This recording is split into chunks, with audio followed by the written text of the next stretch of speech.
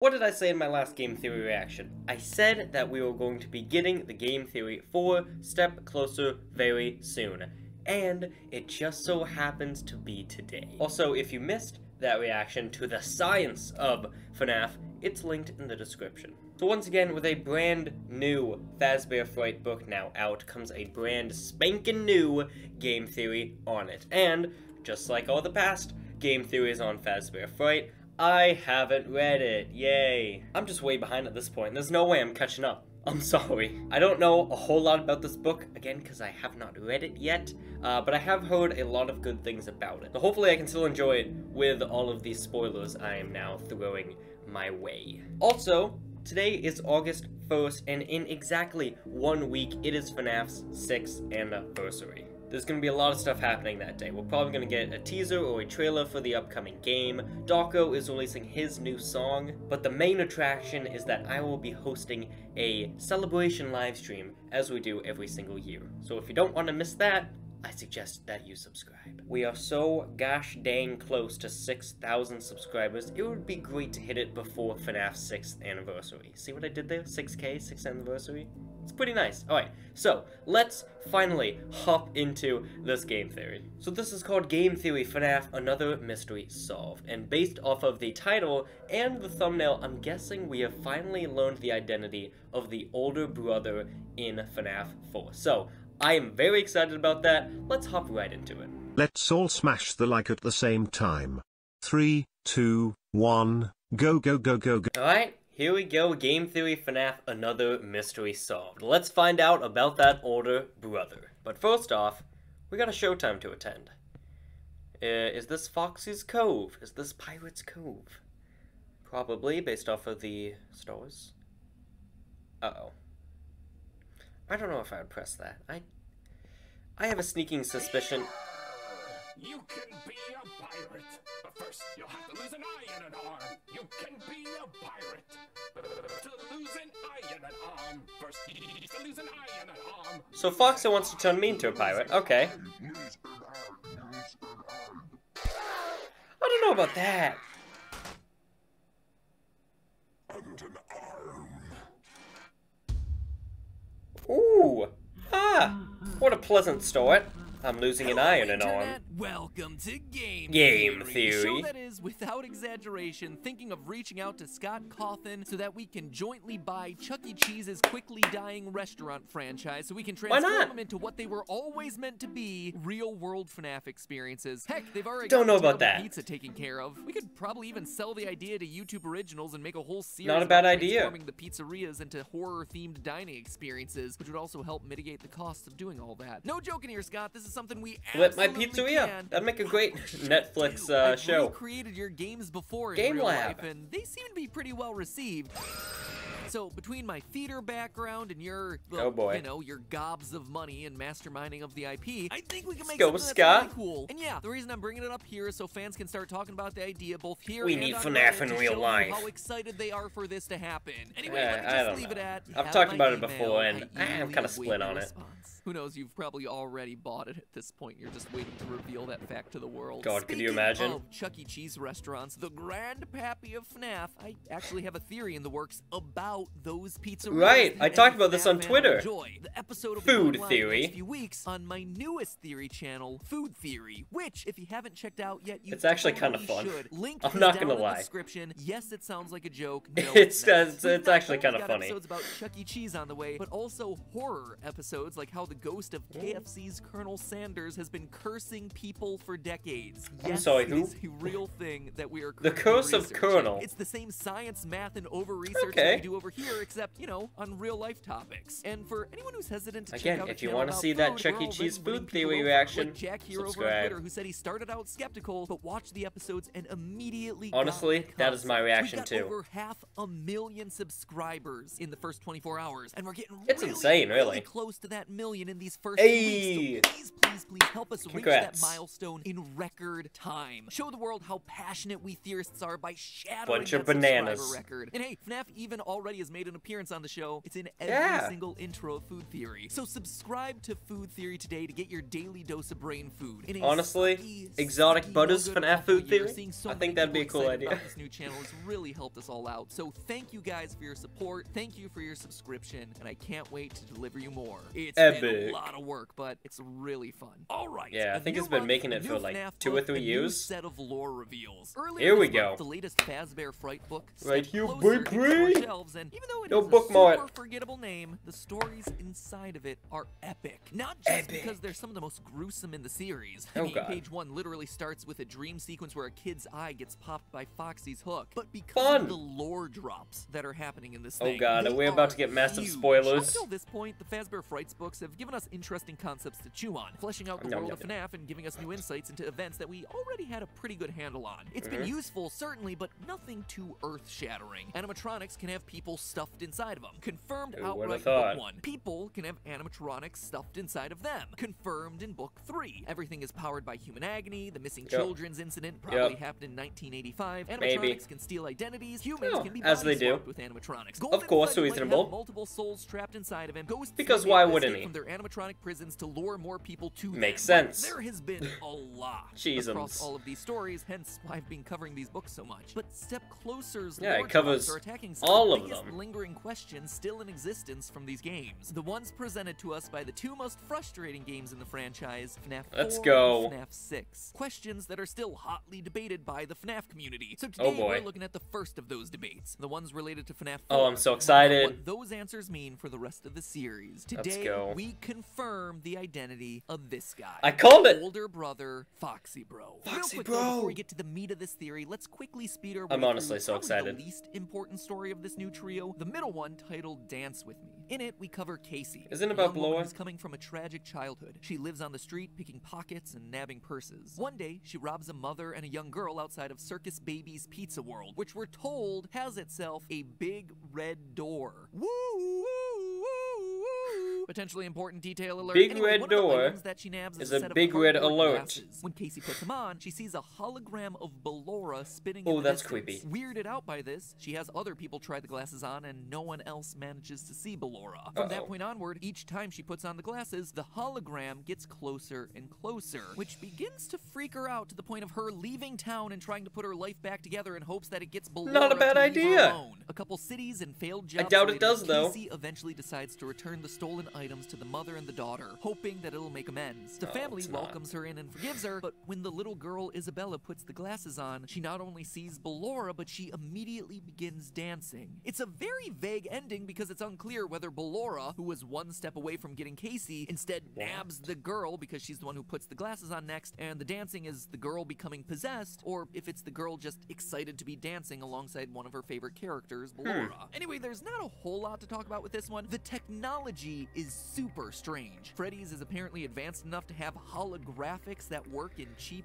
The heck is going on? for kids. That would be strange enough, but there's also some extra weirdness that the holograms can interact with the physical world. We see throughout the story that this Ballora hologram kicks up leaves and causes them to swirl around her. To quote from the story, there was Ballora, pirouetting among the colorful fall leaves. As she spun, the bright leaves were sucked into her vortex. For a few seconds, Casey admired the beauty, but then she thought, wait, if Ballora is just a picture, a hologram, then how is Dude, she that is affecting honestly the so objects around creepy. her? It didn't make sense. Welcome to the world of being a FNaF. We need another science video, Austin. Prepare to get that one tattooed on your forehead. But in all seriousness, it does raise a big question. Is she actually a hologram or just invisible and the glasses are somehow revealing her? It's unclear. Today I'm going to be talking a lot about those weird little details that just seem so oddly specific for a book to call out that it feels like the book is trying to tell us something. And this seems like one of them, but, well, I did spend a lot of time trying to figure it out. To my knowledge, holographic or invisible animatronics haven't really been a thing yet in the franchise, so we'll just have to cross that bridge when it becomes important. Unless, oh damn it might be a phantom animatronic. No, no, they don't interact with the real world, do they? Last point to be made about this story, though, is its recurring theme of mothers. Is he not going to talk about the phantoms then? Okay. Casey is her troubled relationship with Maybe her a mom, theory which for has another played a big time. part in how her life ended up the way it did. Casey, throughout the story, is also also visited by an older woman at a bus station that gives her grandmotherly advice. She's saved from the police by another elderly woman. She makes amends with that mother and daughter that have a relationship that she envies. I mean, it could be me thinking too much about this, big surprise, but it doesn't feel like a coincidence that Ballora is the main animatronic featured in a story about motherly relationships. I had a theory a long time ago, 2 years ago, that I remember Ballora a was lot some of people sort were like, stand-in there's for no Mrs. way. Afton. Not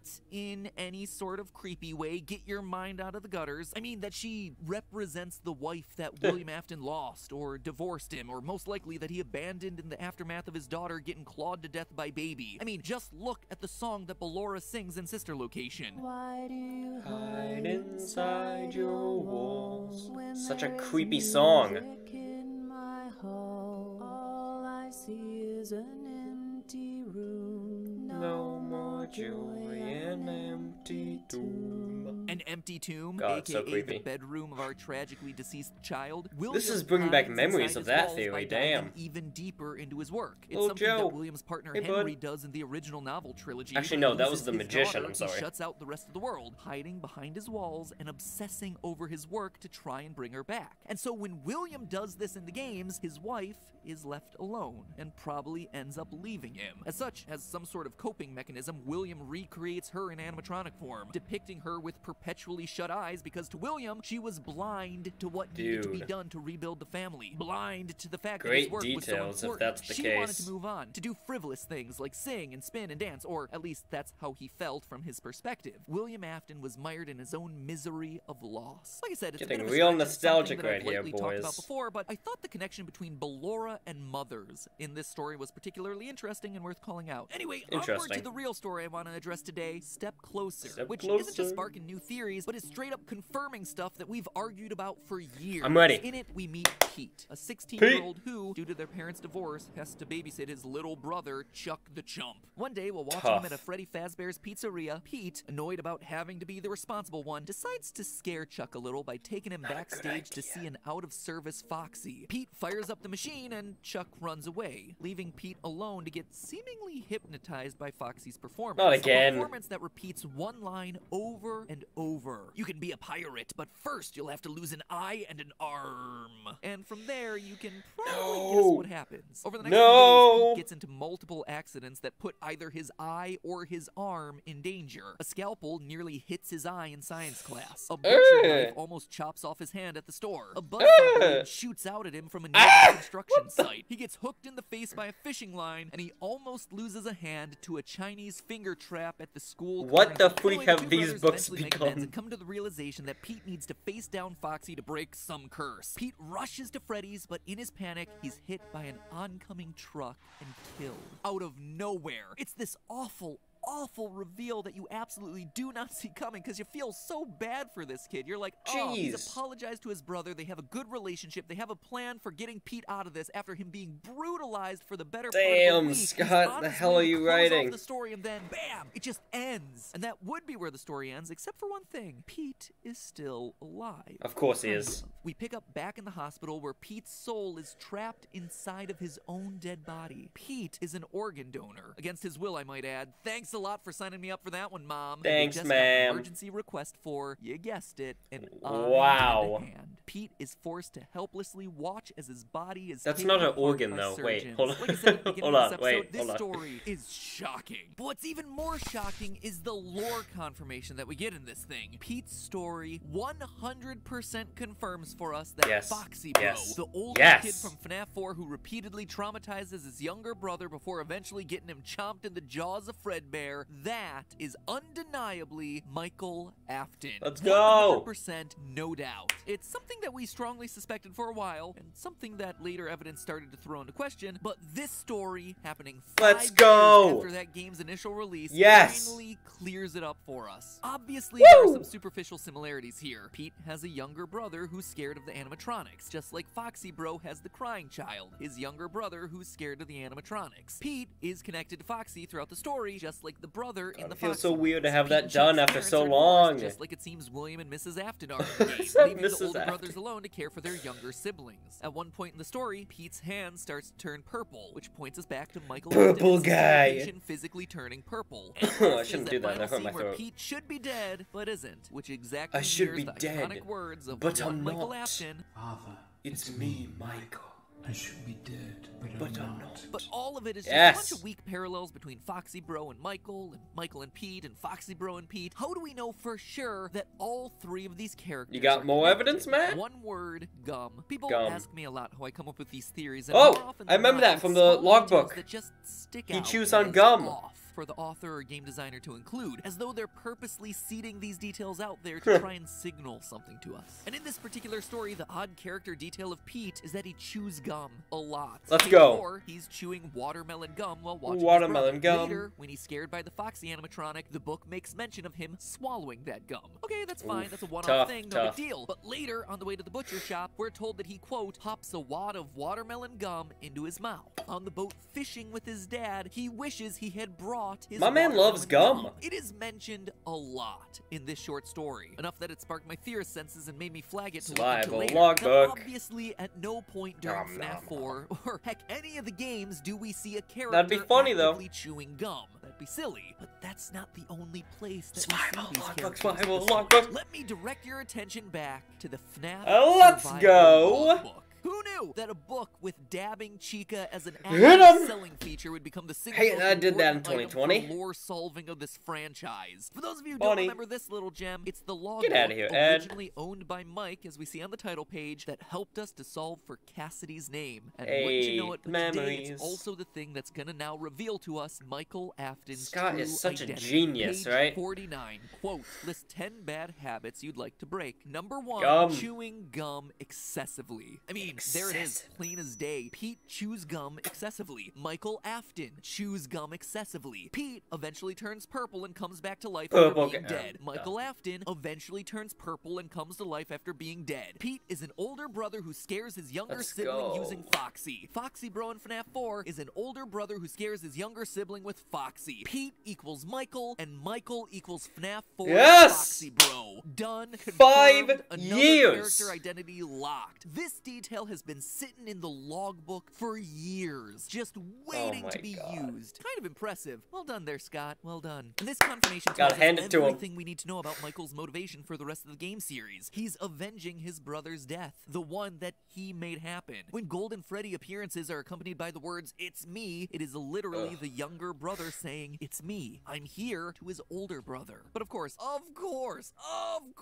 it is never that easy. This same No. security logbook, this thing that has been Don't so you do pivotal this to me. solving so many mysteries of this franchise, raises just as many challenges. Because sure, here it just Course. confirmed the Foxy Bro connection, but then Yay. it also has lines like these. Page 103, the party was for you. Page 75, does he still talk to you? In reference to psychic friend Fredbear. Page boy. 23, was your favorite childhood toy a plastic purple telephone? Page 20, what do you remember? And most troublesome of all, page 31, do you remember your name? All of these questions Pog. seem pointed to the crying child. The party was for him. His favorite toy was the purple telephone. Fredbear did talk to him, and never to Foxy Bro as far as we know. In fact, these are the exact questions that got us to throw the Foxy-Michael connection away so many years ago. Why would the spirit in this book, Cassidy, be telling Mike things that are very clearly true of the crying child? If Mike was indeed the older brother the entire Scott. time, like this latest Fazbear Fright story just confirmed for us, it doesn't What are make you doing, sense. man? Which is why now we have to solve Oops. these last two questions. What do you remember? Do you remember your name?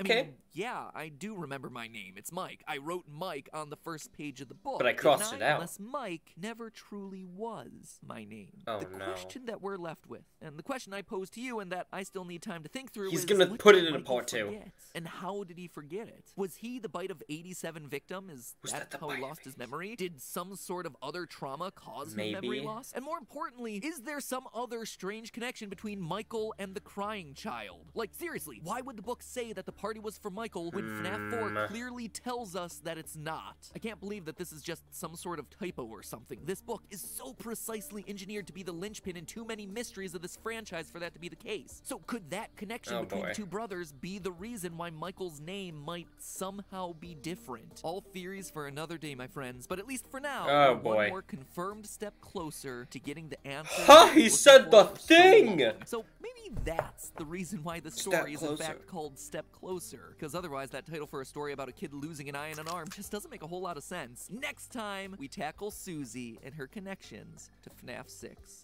Oh, I forgot he was talking about FNaF 6. Food Theory exists as a channel and you should subscribe to it. Help Definitely. us cross 1 million if I remember, I'll link it. I know that you guys can help us do it. And if you Again, like what we do over Chuck E. here, Cheese you're Theory gonna coming love what soon. we do over there too. Hopefully. So stick around on that channel. Hopefully I'm having a blast with it. And like I said, if you're into videos about scary restaurants and pizza, well, we've got episodes coming out about both. The dark lore of KFC. And let's go! Today's episode Colonel about Sanders. Pizza is technically a sandwich. Link is on screen right now. It's a channel that's got lots of cool stuff that you can drop in front of your friends and family. So no longer will they just be rolling your eyes when you talk about animatronic murder. Now you can blow their minds with stuff that they might actually understand and care about. So please check it out. Please subscribe so that way we can get closer to the 1 million subscriber mark. And I'll see you all next week. Of course, I'm still here, so, you know, stick around for a little bit longer, please. Wow!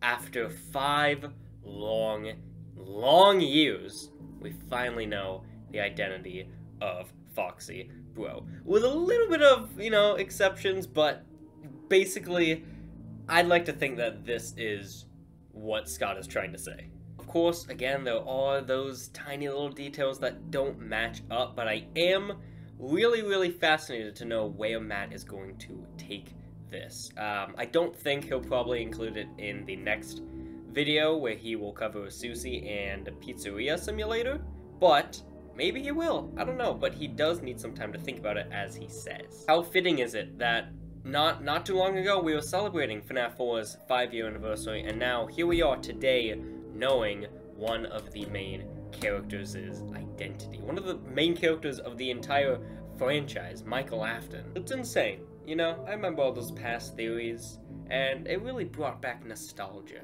You know, watching this theory and finally getting an answer to that question. It's really nice. Again, there are a few more questions that need answered, but, you know, it's FNaF. It's always going to be like that. But this is a huge weight off of our shoulders, and Matt is such an amazing guy for putting all of this together. Again, for the past nearly 6 years, coming up on 6 years, he's been here solving the lore like an absolute mad person, probably driving him into madness. Joke fully intended. Is that game coming out? Anyways, I just want to say, Matt, you're great, and thank you for everything you've done for this community for the past nearly 6 years. You are insane. I highly doubt that he's gonna see this, but you know what? Whatever. Thank you guys so much for being here, and again, subscribe so not only do you not miss the upcoming reactions to Food Theory about Chuck E. Cheese, also the game theory for Susie in FNaF 6, but also the epic FNaF 6-year anniversary livestream that I will be hosting on August 8th, exactly 1 week from today. Also, this channel's 3rd year anniversary is coming up on August 15th, so we will also be having a celebration for that. Again, thanks for watching, and I'll see you all on the flip side. Goodbye!